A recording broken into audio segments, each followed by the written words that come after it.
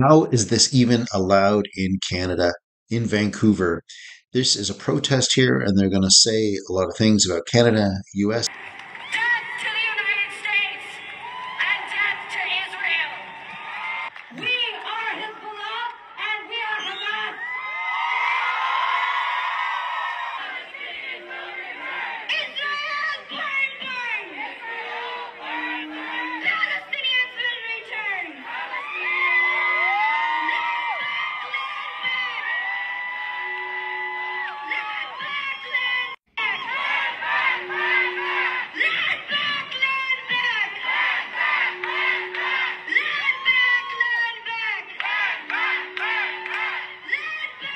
return. Israel burn, burn.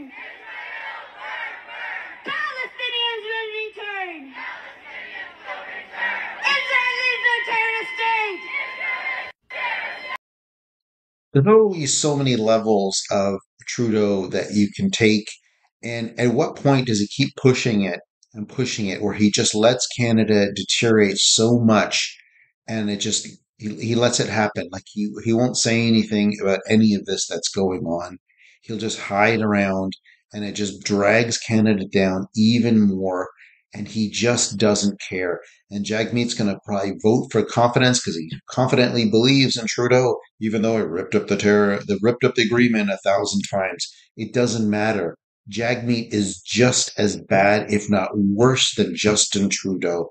I just don't get why anyone would vote for Trudeau. Just to say that, Pierre.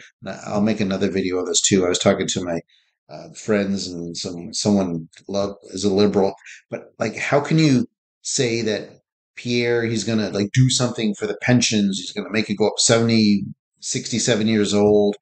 Like, and like that's the part that you just don't want to vote for Pierre. But then you see Trudeau every 2 weeks as another scandal. More money disappears. He's a coward and he takes off.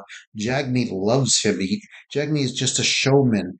Remember that time he had all those faxes? I think it was all this fax paper. He printed out like, I don't know, 10,000 sheets of paper and goes around and says, I read every one of them. It's like, you ever heard of email? Like, I don't understand. Everything is a show with Jagmeet, and I just don't know why anyone would ever vote for Jagmeet Singh or Justin Trudeau and these guys. And yeah, the election is long overdue, but if they can do another non-confidence or something, and I hope that Block guy, Eves, he just wakes up and he stops allowing this to happen too, that would be great.